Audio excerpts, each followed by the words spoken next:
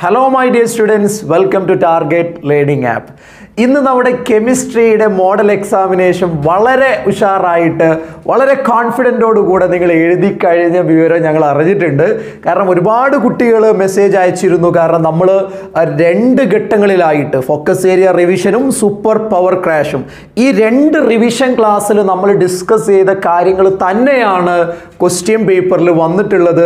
അതുകൊണ്ട് തന്നെ നിങ്ങൾക്ക് വളരെ ഉഷാറായിട്ട് അത് എഴുതാൻ കഴിഞ്ഞിട്ടുണ്ട് എന്ന് ഞങ്ങൾക്കറിയാം. ഓക്കെ, പിന്നെ നിങ്ങൾ ശ്രദ്ധിക്കേണ്ടത് ഫോക്കസ് ഏരിയ നമ്മൾ ഫോക്കസ് ചെയ്യേണ്ട ഏരിയ ആണ് എന്ന് നിങ്ങൾക്കറിയാം.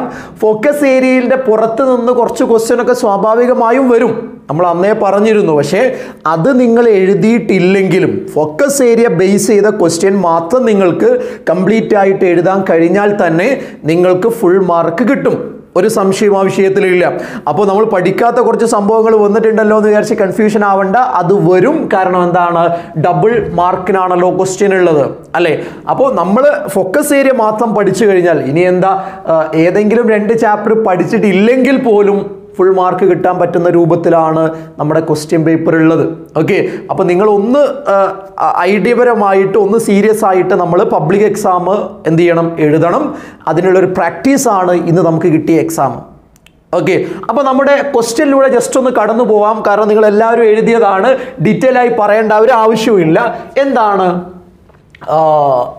Answer any 6 questions from 1 to 12 each carries 2 മാർക്കാണ്. അതായത് 12 ക്വസ്റ്റ്യൻ ഉണ്ട്. ആ 12 ക്വസ്റ്റ്യനിൽ നിന്ന് ഏതെങ്കിലും 6 ക്വസ്റ്റ്യൻ എഴുതാനാണ് പറഞ്ഞത്. ഓക്കെ, ഏതെങ്കിലും 6 ക്വസ്റ്റ്യൻ. അപ്പോൾ ഈ 12 ക്വസ്റ്റ്യനിൽ നിന്ന് ഏതെങ്കിലും 6 ക്വസ്റ്റ്യൻ വളരെ ക്ലിയർ ആയിട്ട് നിങ്ങൾക്ക് അറിയാമെങ്കിൽ ആ പാർട്ടിലുള്ള ഫുൾ മാർക്ക് നിങ്ങൾക്ക് കിട്ടി. ഓക്കെ, അവിടെ 1, 2, 3, 4, 5, 6 ക്വസ്റ്റ്യൻ നിങ്ങൾക്ക് അറിയാത്തതുണ്ടെങ്കിലും ഒരു പ്രശ്നവും. ഓക്കെ, അപ്പോൾ അത് നിങ്ങൾ മനസ്സിലാക്കണം കേട്ടോ. എന്താണ് ഒന്നാമത്തെ ചോദ്യം? State Hund's rule of maximum multiplicity. നമ്മൾ നിർബന്ധമായും പഠിച്ചിരിക്കണം എന്ന് പറഞ്ഞ 3 പോയിന്റുകളല്ലേ, അഫ്ബ പ്രിൻസിപ്പിളും ഹൺസ് റൂളും പോളീസ് എക്സ്ക്ലൂഷൻ പ്രിൻസിപ്പിളും അല്ലേ. അത് 3ഉം പഠിക്കണം, കാരണം അത് ചോദിക്കാൻ സാധ്യതയുള്ളതാണ്. ഇവിടെ മോഡൽ എക്സാമിന് ചോദിച്ചിട്ടുള്ളത് ഹൺസ് റൂൾ ആണ്. എന്താ ഹൺസ് റൂൾ? സ്റ്റേറ്റ് ചെയ്യാനേ പറഞ്ഞിട്ടുള്ളൂ, അത് എക്സ്പ്ലെയിൻ ചെയ്യാനും പഠിച്ചിരിക്കണം. ഒരു എക്സാമ്പിൾ വെച്ച് എക്സ്പ്ലെയിൻ ചെയ്യാനും പഠിച്ചിരിക്കണം. എന്താ ഹൺസ് റൂൾ പറയുന്നത്? വളരെ സിമ്പിൾ ആണ്. എനർജി ഈക്വൽ ആയിട്ടുള്ള ഓർബിറ്റൽ അഥവാ ഡീജനറേറ്റ് ഓർബിറ്റൽ ഇലക്ട്രോൺസ് ഫില്ല് ചെയ്യുന്നത് എങ്ങനെയാണ്?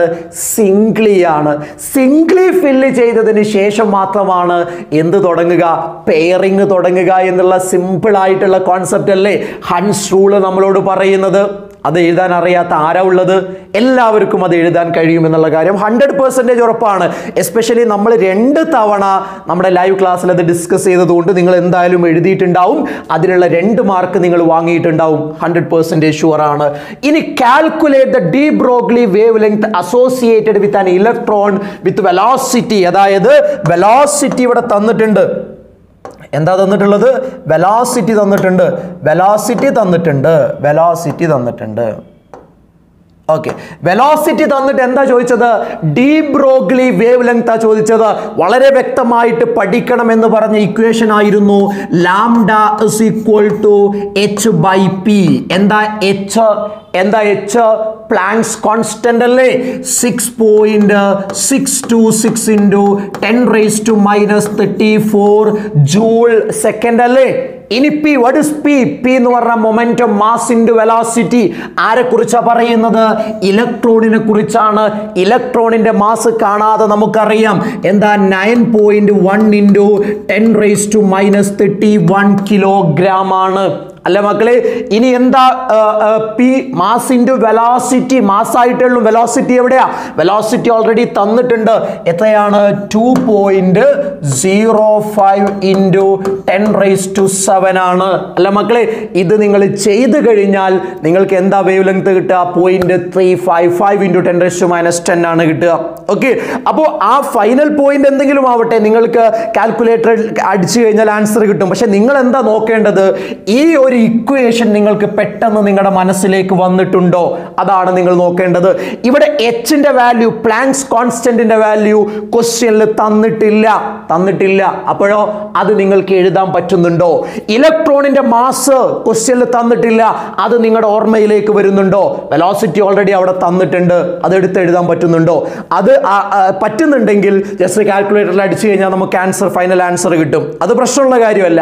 പക്ഷേ ഈ ഒരു കാര്യം മനസ്സിലേക്ക് വരുന്നുണ്ടോ എന്നതാണ് ഈ നിമിഷം നിങ്ങൾ ആലോചിക്കേണ്ടത്. ഇല്ലെങ്കിൽ അതൊന്നുകൂടെ പഠിക്കേണ്ടതുണ്ട്. പബ്ലിക് എക്സാമിന്റെ മുന്നേ അതൊന്നുകൂടെ നോക്കേണ്ടതുണ്ട്.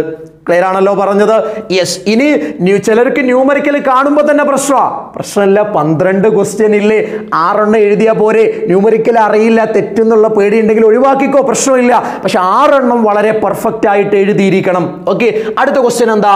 Based on VSEPR theory predict the shape of H2O and NH3. നിർബന്ധമായും പഠിച്ചിരിക്കേണ്ട question, repeated question. അമോണിയയുടെയും വാട്ടറിന്റെയും shape, geometry VSEPR theory ഉപയോഗിച്ച് ചോദിക്കാറുണ്ട്. അതോടൊപ്പം തന്നെ ഹൈബ്രിഡൈസേഷൻ വെച്ചും ചോദിക്കാറുണ്ട്. VSEPR തിയറിയും ഹൈബ്രിഡൈസേഷനും രണ്ടും ഫോക്കസ് ഏരിയയിലുള്ളതുമാണ്. ഓക്കെ, എന്താ മക്കളെ H2O ഞാൻ ഡീറ്റെയിലേക്ക് പോകുന്നില്ല, കാരണം നമ്മൾ പഠിച്ചു കഴിഞ്ഞതാണ്. എന്താ H2O പ്രത്യേകത? H2Oയിൽ 2 bond പെയറും 2 loan പെയറുമാണുള്ളത്. Central atom oxygen ആണ്, അതിന് ചുറ്റും 4 ഇലക്ട്രോൺ പെയർ ഉണ്ട്. അതിൽ 2 ബോണ്ട് പെയർ, 2 ലോൺ പെയർ. അല്ലേ, എന്തുപയോഗിച്ചാ പറയാൻ പറഞ്ഞത്? VSEPR theory ഉപയോഗിച്ചല്ലേ. എന്താ VSEPR തിയറി പറയുന്നത്? ആ ഇലക്ട്രോൺ പെയർ റിപ്പൽഷൻ പരമാവധി കുറയ്ക്കാൻ വേണ്ടി മാക്സിമം ഡിസ്റ്റൻസിൽ പോയി നിൽക്കും എന്നുള്ളതല്ലേ. യെസ്, അങ്ങനെ നിൽക്കുന്ന സമയത്ത് H2Oയിൽ എന്താ ബോണ്ട് ആംഗിൾ വരുന്നത്?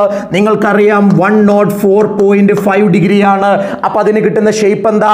അതിന് കിട്ടുന്ന ഷേപ്പ് ബെൻഡ് ഷേപ്പാണ്, അല്ലെങ്കിൽ ആംഗുലാർ ഷേപ്പ് ആണ്, അല്ലെങ്കിൽ V ഷേപ്പ് ആണ്. ഇതെല്ലാം വാട്ടറിന്റെ ഷേപ്പ് തന്നെയാണ്. ഇനി അമോണിയയുടെ കേസ് എന്താ? 4 ബോണ്ട് പെയർ തന്നെയാണുള്ളത്. പക്ഷെ അതിൽ 4 ഇലക്ട്രോൺ പെയർ തന്നെയാണുള്ളത്. അതിൽ 3 ബോണ്ട് പെയറും 1 ലോൺ പെയറുമാണ്. അപ്പൊ എന്താ ബോണ്ട് ആംഗിൾ വരിക? 107 ഡിഗ്രിയാണ്. അല്ലേ? എന്താ ജിയോമെട്രി? ട്രയഗണൽ പിരമിഡ് അല്ലേ? യെസ്, നിർബന്ധമായിട്ട് പിരമിഡൽ ജിയോമെട്രി ആണ് അമോണിയക്കുള്ളത്. അല്ലേ? കൃത്യമായിട്ട് പഠിക്കണം. ഇനി real gas do not follow gas loss perfectly under all conditions. Y? എന്തുകൊണ്ടാണ് എല്ലാ കണ്ടീഷനിലും നമ്മുടെ റിയൽ ഗ്യാസുകൾ ഐഡിയൽ ബിഹേവിയർ കാണിക്കാത്തത് എന്നുള്ളതാണ് ചോദ്യം. Okay, real gases follows gas loss perfectly എന്ന് പറഞ്ഞാൽ എന്താ? ബോയിൽസ് ലോയും ചാൾസ് ലോയും അവോഗാഡ്രോസ് ലോയും എന്ത് ചെയ്യുന്നില്ല? ഒബേ ചെയ്യുന്നില്ല എന്ന് പറഞ്ഞാൽ ഐഡിയൽ ഗ്യാസ് ഇക്വേഷൻ ഒബേ ചെയ്യുന്നില്ല. എന്തുകൊണ്ട്? നമ്മൾ പറഞ്ഞതാണ് കൈനറ്റിക് മോളിക്കുലാർ തിയറിയിലുള്ള 2 പോസ്റ്റുലേറ്റ്സ് ഏതൊക്കെയാ? there is no intermolecular attraction between gas molecules, the actual volume is negligible when compared to total volume. ഈ 2 പോസ്റ്റുലേറ്റ്സ് എല്ലാ കണ്ടീഷനിലും ശരിയല്ല. എവിടെയാ ശരിയാവുന്നത്? പ്രഷർ കുറവും ടെമ്പറേച്ചർ കൂടുതലും ഉണ്ടാവുമ്പോഴാണ് ശരിയാവുന്നത്. നേരെ ഓപ്പോസിറ്റ് ആണെങ്കിൽ അത് ശരിയല്ല. അതുകൊണ്ടാണ് എല്ലാ ഗ്യാസുകളും എല്ലായ്പ്പോഴും ഐഡിയലി ബിഹേവ് ചെയ്യാത്തത്, അല്ലെങ്കിൽ ഐഡിയൽ ബിഹേവിയറിൽ നിന്ന് ഡീവിയേറ്റ് ചെയ്യുന്നത് എന്നത് വളരെ വ്യക്തമായിട്ട് നമ്മൾ പഠിച്ചതാണ്. ആണോ മക്കളെ? ക്ലിയർ ആയിട്ട് പറഞ്ഞതല്ലേ ക്ലാസ്സിൽ? യെസ്, അതാണ് 4ാമത്തെ ക്വസ്റ്റ്യൻ. 5 എന്താണ്?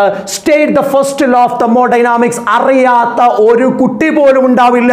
എന്താണ്? Energy can neither be created nor B destroyed. അതല്ലേ പറഞ്ഞത്? അതിനൊരു മാത്തമെറ്റിക്കൽ റെപ്രസെന്റേഷൻ ഉണ്ടായിരുന്നു. Delta U is equal to Q plus W. ഇതും കൂടെ അങ്ങ് എഴുതി വെച്ചാൽ പെർഫെക്റ്റ് ആയി. 2 മാർക്ക് അവിടെ വീഴാൻ പോവാണ്. എത്ര ബ്യൂട്ടിഫുൾ ക്വസ്റ്റ്യൻസ്, എത്ര സിമ്പിൾ ക്വസ്റ്റ്യൻസ്. യെസ്, ഇനി give the relation between KP and KC for the reaction given below. എത്ര സിമ്പിൾ ക്വസ്റ്റ്യൻ. KP യും KC യും തമ്മിലുള്ള ബേസിക് റിലേഷൻ എന്താ? KP is equal to KC into RT raised to delta N അല്ലേ മക്കളെ? ഇനി ഇവിടെയുള്ള ഡെൽറ്റ എന്ന് നോക്ക്. ഒരു ഗ്യാസ് Cl2 2 മോള് NO, അതും ഗ്യാസ് ആണ്. അപ്പൊ പ്രോഡക്റ്റിന്റെ നമ്പർ ഓഫ് മോൾസ് 3 ആണ്, റിയാക്ടന്റ് നമ്പർ ഓഫ് മോൾസ് 2 ആണ്. 3 - 2 ചെയ്ത് കഴിഞ്ഞാൽ 1 ആണ് വരിക. എന്ന് പറഞ്ഞാൽ ഡെൽറ്റ Nന്റെ സ്ഥാനത്ത് 1 കൊടുത്തു കഴിഞ്ഞാൽ KP is equal to KC into RT. ഇതാണ് ഈ പെർട്ടിക്കുലർ റിയാക്ഷന്റെ KP യും KC യും തമ്മിലുള്ള ബന്ധം. എത്ര സില്ലി ക്വസ്റ്റ്യൻ ആണ്, ഓർത്തു നോക്ക്, എത്ര സില്ലി ക്വസ്റ്റ്യൻ ആണ്. അപ്പൊ ഇത് നിങ്ങൾക്ക് അറിയോ എന്നുള്ളതാണ് ചോദ്യം. 2 ഡെൽറ്റ എന്ന് കാണാൻ നിങ്ങൾക്ക് അറിയുമോ, നിങ്ങൾക്ക് കഴിയുമോ, അതാണ് ചോദ്യം. സിമ്പിൾ അല്ലേ?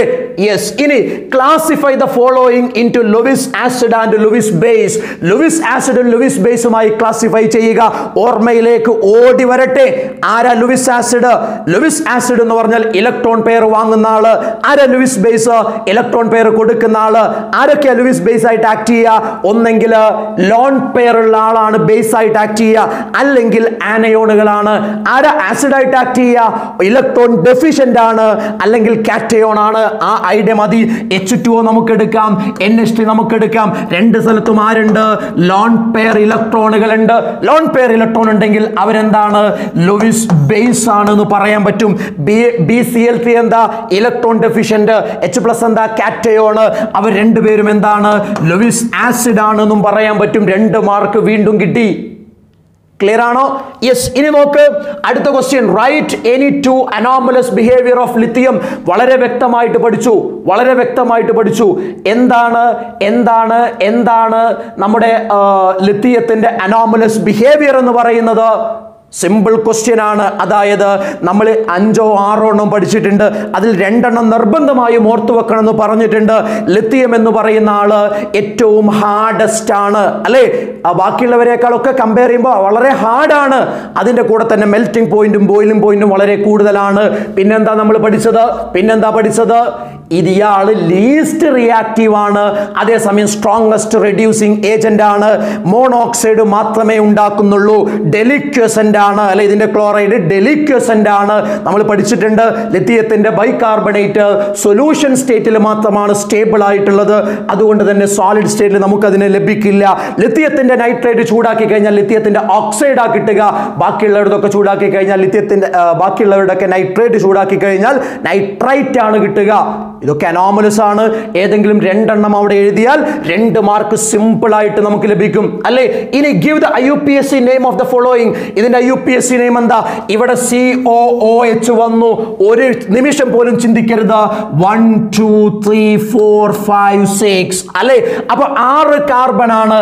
അപ്പൊ നമുക്ക് ഹെക്സ് എന്ന് പറയാം. ഓക്കെ. 4ാമത്തെ പൊസിഷനിൽ ഡബിൾ ബോണ്ട് ആണ്. അപ്പൊ Hex2E എന്ന് പറയാം. 1ാമത്തെ പൊസിഷനിൽ ആസിഡ് ആണ്. അപ്പൊ 1 ഓയിക് ആസിഡ് എന്ന് പറയാം. അപ്പൊ എന്താ? Hex2E 1 oic acid. ഇതല്ലേ അതിന്റെ IUPAC നെയിം വരിക മക്കളെ? ഇതല്ലേ IUPAC നെയിം വരിക? ഇനി ഇയാളുടെ പേരെന്താ? ഇത് ബെൻസീൻ അല്ല, മറിച്ച് എന്താ? സൈക്ലോഹെക്സൈൻ ആണ്. ഇവിടെ OH ഫംഗ്ഷൻ ഗ്രൂപ്പ് വന്നാൽ നമ്പർ 1 അവിടെ കൊടുത്തിരിക്കണം. 1 2 3 അങ്ങനെയല്ലേ പോവുക. അപ്പൊ എന്താ നമുക്ക് പറയാനുള്ളത്? സൈക്ലോ. എന്താ പറയാനുള്ളത്? സൈക്ലോ. ലോങ്സ്റ്റ് ചെയിനിൽ 6 കാർബൺ അല്ലേ? അപ്പൊ സൈക്ലോ ഹെക്സ്. 2ാമത്തെ പൊസിഷനിൽ ഡബിൾ ബോണ്ട് അല്ലേ? Cyclo Hex2E. എന്താണ്? 2E. 1ാമത്തെ പൊസിഷനിൽ ആരാളുള്ളത്? Alcohol. 2E 1 all. Cyclo Hex2E 1 all, അല്ലേ? ഇതാണ് എന്ത്? 2 കോമ്പൗണ്ടുകൾ. കൃത്യമായിട്ട് എഴുതാൻ കഴിയണം, പറയേണ്ട ആവശ്യമില്ല. അടുത്ത നോക്ക് നിങ്ങൾ.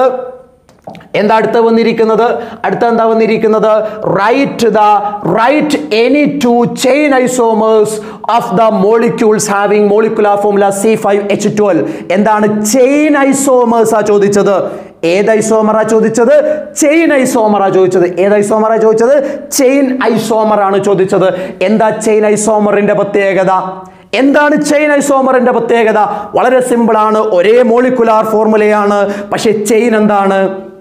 ഡിഫറന്റ് ആണ്. അതല്ലേ ചെയിൻ ഐസോമേഴ്സ് എന്ന് പറയുന്നത്? Of course. അപ്പൊ C5H12 ഞാൻ പറയേണ്ട ആവശ്യമുണ്ടോ മക്കളെ? ഞാൻ പറയേണ്ട ആവശ്യമുണ്ടോ എന്ന് തോന്നുന്നില്ല. ഞാൻ പറയേണ്ട ആവശ്യമുണ്ടെന്ന് തോന്നുന്നില്ല. എന്നാലും ഒന്ന് പറയാലോ. C5H12 അല്ലേ? എന്താ? CH3 CH2 CH2 CH2 CH3 1 2 3 4 5, അല്ലേ? ഇനി എന്താ ഉള്ളത്? CH3 CH CH3 CH2, 5 carbon അല്ലേ 3 4 5 ഓക്കെ ഇത് നോക്ക് നിങ്ങൾ ഇത് നോർമൽ പെൻറ്റെയ്ൻ ആണ് ഇത് 2 മിഥൈൽ ബ്യൂട്ടൈൻ ആണ് രണ്ടിന്റെയും മോളിക്യുലർ ഫോർമുല സെയിം ആണ് പക്ഷേ ചെയിൻ ഡിഫറന്റ് ആണ് അപ്പോൾ അതുകൊണ്ട് ചെയിൻ ഐസോമേഴ്സ് ആണ് ഓക്കെ അപ്പോൾ അവിടെ 2 മാർക്ക് കിട്ടി നെയിം ദ ഫോളോയിങ് റിയാക്ഷൻ നോക്ക് ആൽക്കൈൽ ഹാലൈഡിനെ സോഡിയം മെറ്റലുമായി ഡ്രൈ ഈതർ മീഡിയത്തിൽ ട്രീറ്റ് ചെയ്യുമ്പോൾ ഹയർ ആൽക്കൈൻ കിട്ടുന്ന റിയാക്ഷൻ എന്താ ഈ റിയാക്ഷൻ ചോദിച്ചിരിക്കുന്നു പല തവണ പറഞ്ഞതല്ലേ ഇതിനെയാണ് വൂഡ്സ് റിയാക്ഷൻ എന്ന് വിളിക്കുക എന്താണ് വൂഡ്സ് റിയാക്ഷൻ ഇനി രണ്ടാമത്തെ ക്വസ്റ്റ്യൻ നോക്ക് ബെൻസീനെ ആൽക്കൈൽ ഹാലൈഡുമായിട്ട് അൺഹൈഡ്രസ് അലുമിനിയം ക്ലോറൈഡിന്റെ പ്രസൻസിൽ ട്രീറ്റ് ചെയ്യുന്ന സമയത്ത് ആൽക്കൈൽ ബെൻസീൻ കിട്ടുന്ന പരിപാടിയെ ഫ്രിഡൽ ക്രാഫ്റ്റ് ആൽക്കൈലേഷൻ എന്നാ വിളിക്കുന്നത് എന്താ മക്കളെ വിളിക്കുക Friedel craft alkylation പഠിച്ചതല്ലേ നൈട്രേഷനും Friedel craft ആൽക്കൈലേഷനും focus ഏരിയയിലുള്ളതല്ലേ yes നോക്ക് ആ 11ാം ക്വസ്റ്റ്യൻ നമ്മൾ ഡിസ്കസ് ചെയ്തു ഇനി 12ാമത്തെ ക്വസ്റ്റ്യൻ എന്താ 12ാമത്തെ ക്വസ്റ്റ്യൻ നോക്ക്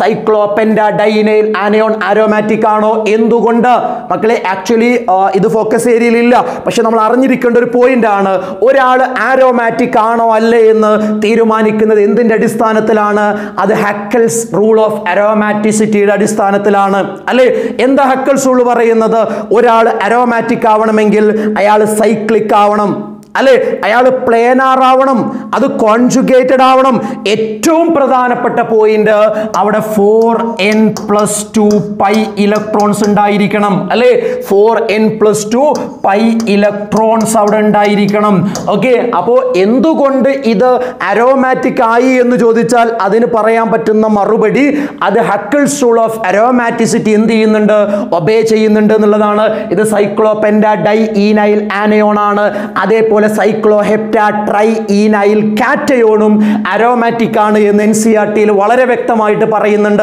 അല്ലേ പക്ഷേ ഇത് ഫോക്കസ് ഏരിയയിൽ ഇല്ല അതുകൊണ്ട് നമ്മൾ ഫോക്കസ് ചെയ്തിട്ടില്ലെങ്കിലും പ്രശ്നമില്ല കാരണം എന്താ 12 ക്വസ്റ്റ്യൻ നമ്മൾ ഡിസ്കസ് ചെയ്തു ഏതൊരു കുട്ടിയാണെങ്കിലും നമ്മുടെ ലൈവ് വളരെ വ്യക്തമായിട്ട് അറ്റൻഡ് ചെയ്ത കുട്ടിക്ക് നിഷ്പ്രയാസം 6 ക്വസ്റ്റ്യൻ വളരെ വ്യക്തമായിട്ട് അതിൽ നിന്ന് എടുത്തെഴുതാൻ കഴിയും ഓക്കെ നിങ്ങൾക്ക് 20 മിനിറ്റ് കൂൾ ഓഫ് ടൈം ഉണ്ട് പെട്ടെന്ന് ക്വസ്റ്റ്യൻസ് ഒക്കെ ഒന്ന് വായിച്ചു പോകാനുള്ള സമയം നിങ്ങളുടെ മുന്നിലുണ്ട് അപ്പോൾ ഏറ്റവും ബെസ്റ്റ് ആയിട്ട് ഏറ്റവും പെർഫെക്റ്റ് ആയിട്ട് നിങ്ങൾക്ക് അറിയുന്ന 6 ക്വസ്റ്റ്യൻ ഒന്ന് മാർക്ക് ചെയ്ത് വെക്കണം അത് മാത്രം എഴുതിയാൽ മതി വേറൊന്നും എഴുതേണ്ട ആവശ്യമില്ല ഓക്കെ യെസ് അപ്പോൾ ശ്രദ്ധിക്കുക ഈ 12 ക്വസ്റ്റ്യനിൽ നിന്ന് 6 ക്വസ്റ്റ്യൻ നിർബന്ധമായും നിങ്ങൾക്ക് എഴുതാൻ കഴിയില്ലേ എല്ലാം എഴുതാൻ കഴിയണമെന്നില്ല അതിൻ്റെ ആവശ്യമില്ല എന്തിനാ എല്ലാം എഴുതുന്നത് കാരണം ഫോക്കസ് ഏരിയയിൽ നിന്ന് പുറത്തുനിന്നും ക്വസ്റ്റ്യൻ വരാം പക്ഷെ 6 ക്വസ്റ്റ്യൻ നിങ്ങൾക്ക് കൃത്യമായിട്ട് എഴുതാൻ അല്ലെങ്കിൽ 7 8 ക്വസ്റ്റ്യൻ കൃത്യമായിട്ട് എഴുതാൻ എന്തു മതി നമ്മുടെ ക്ലാസ് മതി സെറ്റല്ലേ പറഞ്ഞത് യെസ്